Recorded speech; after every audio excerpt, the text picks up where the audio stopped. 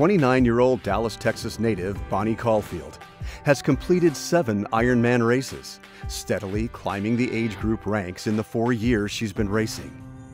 One of 6 kids, she grew up in a tight-knit family playing every sport imaginable.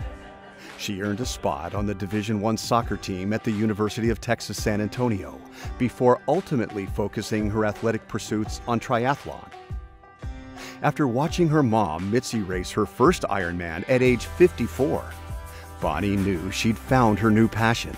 So I saw my mom finish both of her Ironmans. I loved seeing her discipline and toughness, and getting to see her finish both of her races was just something really, really special. I knew that that's what I was made to do. Guided by her mom, she started training for Ironman Texas and surprised herself with a 14th place finish in her age group. I knew that I loved Ironman before I even raced it, but racing my first one confirmed that I did love it and that it was gonna consume my life starting from that point. Most all of my races I've placed higher and higher, you know, climbing to 14th and 12th and now recently 8th. So yeah, Kona's, it's in my mind, it's in my sights, especially once you've raced a number of Ironmans. It's fun to have this ultimate goal, this ultimate prize. And getting there and getting to be in the presence of the pros and to see the beauty of Hawaii and to honestly race a race that, from what I hear, is immensely difficult. When Bonnie was faced with a crisis in her personal life, this mindset, rooted in determined resiliency, was tested more than ever. When her marriage began to deteriorate, Ironman training gave her a sense of footing, something to cling to when the world seemed to be spinning. Ironman collectively has pulled me through a lot of difficult seasons, and the divorce being definitely the most difficult. It gave me space to think and to process my life and to pray.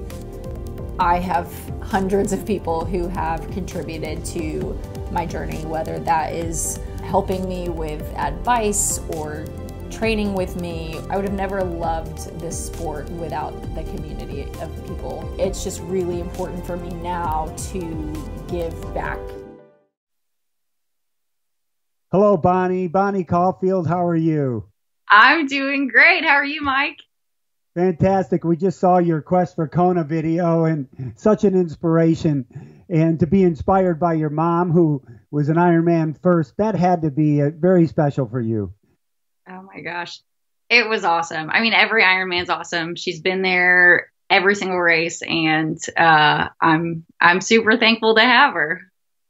That's fantastic. So what was it like, the experience of having like cameras follow you on your journey for your Kona series? Was it inspiring? Was it motivating? Was it intimidating to have that camera kind of right in your face all the time?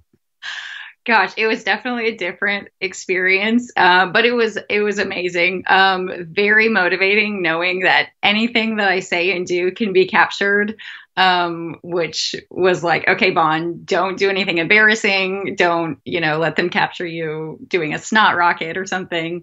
But really, really motivating. I had this little party clan with me the whole day, which it was a really different race experience, but oh my gosh, we had a blast. The whole weekend was a blast. 140.6 miles of partying, huh? Oh, for sure. That's what I call Ironman. So how have you been adapting your training to our current situation we're in now?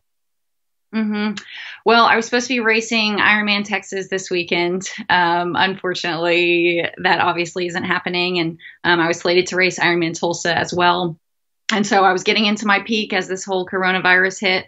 And so I've taken it back a lot, cut back on my hours, cut back on my intensity, which has been good. I'm definitely still training, keeping those base miles, trying to keep up my base fitness.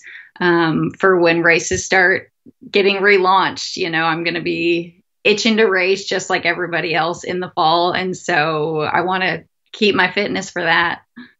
Well, and you're just in a happy birthday this week. You're just in a new age group, 30 to 34. Is the Kona qualification still a big priority for you? It's definitely a priority. Yeah, unfortunately, I'm in a tougher age group now, but it's absolutely still a priority. I'd love to qualify the standard way. I'd love to win my age group someday. But if not, I'll try and go through the legacy program. I'm at 8 now, and so hopefully I can get to 12 in the next few years while I'm still, young and spry. And yeah, however I can get there, I'm willing to go for it. Well, that's a piece of cake. You've only got 4 more to the legacy. I think you'll get there. So, Bonnie, have you been doing and racing the Ironman VR series? I have. I'm registered for VR4 already. I knocked out 1, 2, and 3 in the last couple of weeks. It's been fun. It's been fun watching everybody race in their respective places. And I think it's a really cool thing that Ironman put together to keep us all connected in this really, really strange time that we're in. Yeah, there's no faking it on that bike. When you're going downhill and you got to keep riding and pedaling, you go, wait a minute, I just want to coast. Exactly. The trainer is brutal. I would take an outdoor ride over the trainer any day. So, Bonnie, what's your advice for all the other Kona hopefuls out there who had that dream to qualify and get to the Big Island? What's your advice to them? Good question. Connect with your why. Definitely find your why. If you are doing this sport without a bigger picture, without a bigger why, so to speak, it makes it really, really tough to stay motivated when you're tired of training and when you're tired of recovering and you're tired of just all of the things. Connecting with why you do this sport is so critical, because motivation is a luxury. Most days I don't feel like most of us are super motivated to get out of bed early and hit the road, hit the bike, but understanding what makes you tick and what makes you stick to this sport is crucial to someday achieving your goal, whatever that may be. Well, Bonnie, you have a great positive attitude. For only 30 years old, it's like you're an older soul when it comes to racing and Ironman. And we can't wait to bring you down a Leahy Drive or any other Ironman finish line in the future. So the best of luck to you. Thanks so much, Mike. I'm going to get there. I'll be there one day. I know you will. Aloha.